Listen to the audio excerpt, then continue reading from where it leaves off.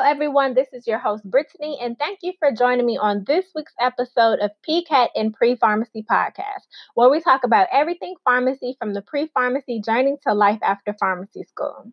This week, we have a special guest who will be going into her third year of pharmacy school this fall. As all of our guests have unique pathways to pharmacy school, our guest will be talking a little bit more on how she actually started pharmacy school her last year of undergrad. I know that might sound a little confusing, so I'll just let the guest explain it, so make sure to stay tuned for the show. But before we get started with the interview, I just want to mention to make sure that you check out crackthepcat.com for computer-based PCAT practice exams, comprehensive score reports, and video explanations.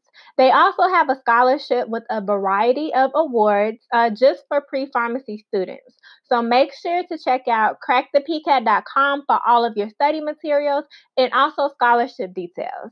The deadline for the scholarship is August 30th, 2020. Now let's get started with the show. All right, Rachel, thank you for joining us. Can you please introduce yourself to our audience? Yeah, of course. First of all, thanks so much for having me on your podcast today. I've never done anything like this, so bear with me. But my name is Rachel Murray. I'm now a third-year pharmacy student in the state of Arkansas, and I've created an online blog and Instagram page. It's called Petite Pharm Geek, and I use that to just talk about my experiences as a pharmacy student.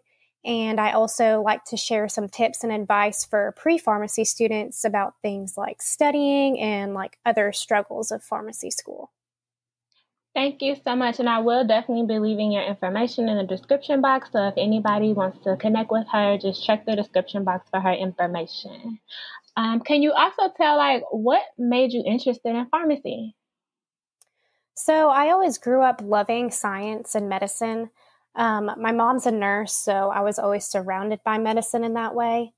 Always knew that I wanted to be some kind of doctor, but I didn't really want to be in school for decades of my life. Okay. I didn't really like the idea of being in like a surgical role, and I wanted a job that was more flexible to fit my future goals, like having a family and being able to travel a lot.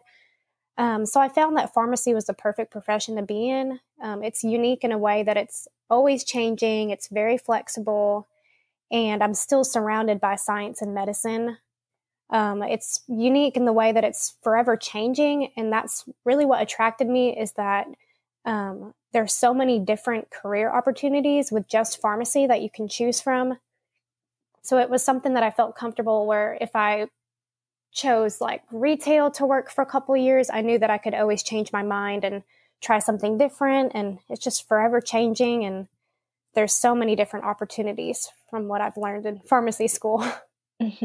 Definitely. And that's something that I like to, emphasize on this platform because once I only thought that it was retail and it kind of stirred me away from the profession initially. But I work as a tech and being able to do different positions as a technician, it opened my eyes as well. So thank you for sharing that. Can you please tell us a little bit about your pharmacy school journey, the type of program you were enrolled in and things like that? Yeah, of course. So by senior year of high school, that's when I knew that I wanted to do pharmacy. So I had already chosen my major when applying to college. I moved from the state of Texas to start undergrad in the state of Arkansas. And I started at a small private Christian university for undergrad. And I did not do a full 4 years of undergrad, which is kind of unique because a lot of people think that you have to get a major or like a bachelor's degree before you start pharmacy school. But I was actually still able to get my bachelor's degree, and I only did 3 years of undergrad. My school offered what's called a 3+1 program. So I was able to do only 3 years of undergrad, get all of my pre-pharmacy prereqs, and then I started pharmacy school. And after my first year of pharmacy school, I was able to walk the stage and get my bachelor's degree from my undergrad university. So I really felt like 3 years was the perfect amount of time. I was still able to have an awesome college experience, but it was still manageable to with my classes, because I know some people do 2 years undergrad, and for me, I don't think that would be manageable having to take all of those credit hours at once and in the summer. But I felt like 3 years was perfect, and I still had that bachelor's degree as sort of like a backup plan if I decided that pharmacy wasn't for me. Now, was this program something that, like, how did you find out about the 3+1 program?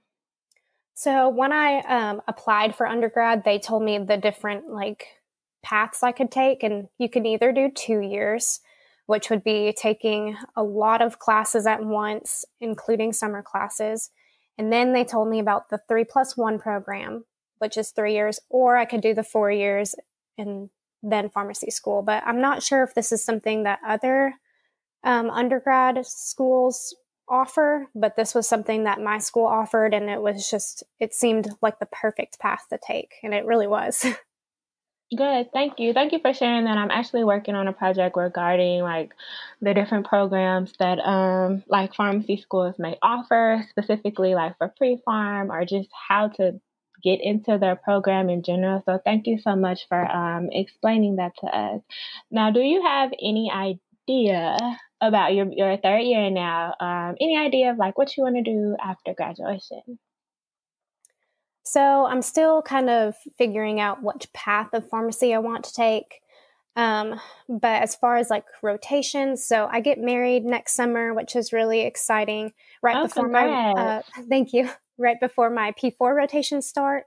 So I'm planning on moving to a small town, and I'm going to try to get all of my P4 rotations in that area. What you'll find out in pharmacy school is that P4 rotations are very good opportunities for jobs. So you want to treat each and every rotation like a mini job interview for a month, you know? So I'm really excited to move out of the city into a small town.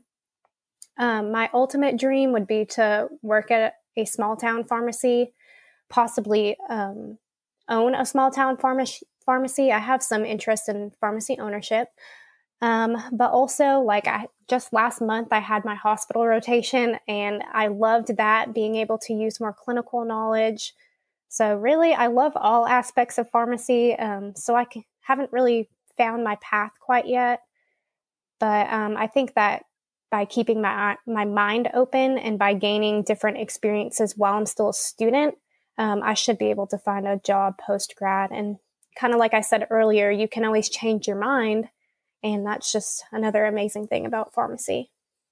Yeah. Now, do you have any advice for like students like me that will be starting pharmacy school in the fall, or just pre-pharmacy students in general, that if somebody would have told you this before you started pharmacy school, it would have been much easier? Okay. Yeah, I do have lots of blog posts too with certain tips and tricks for pharmacy school. One of the biggest things of advice that I would give is kind of like I said earlier, just keep your mind open. Don't start pharmacy school like totally set on retail or totally set on hospital. You'll learn in pharmacy school that you can do so many different things with your PharmD. So just use your time as a student to gain a variety of different pharmacy practice experiences. Another thing that I've done throughout pharmacy school is I've done a lot of stuff with PCCA, which is a compounding pharmacy organization. And so they offer different classes and online seminars that you can attend, and you can learn more about compounding experience. Another thing, like I said earlier, pharmacy ownership. I've picked different electives that are more about pharmacy ownership. You can also do, a dual MBA if you're really into business. I have not done that, but I'm just trying to pick more electives to keep my mind open and just learn about different experiences. So another thing that I talk about on my blog as far as advice for P1s is to just start out strong, is kind of what I say. So from the get-go, you want to just work as hard as you can, and you'll thank yourself come finals week when you've lost motivation and things get really hard towards the end of the year. P1 year is going to be a really big change from undergrad. So you'll have to learn how you study best. It may be different than your peers. And that's one thing that I learned P1 year is that everybody learns different, but you really just have to find out what works best for you. You may learn by like writing things over and over. You may learn by re-listening to the lectures or by using flashcards, or you may want to try to find like a study group. But just trying out different things and seeing what works for you. That's just one of the biggest tips that I have for P1s. Don't let others influence how you learn. See what works for you and stick with that. Okay, great. Thank you so much. And I'll definitely, again, link all your information in the description box. So if you guys want to check out her blog and her Instagram and things, check the description box below.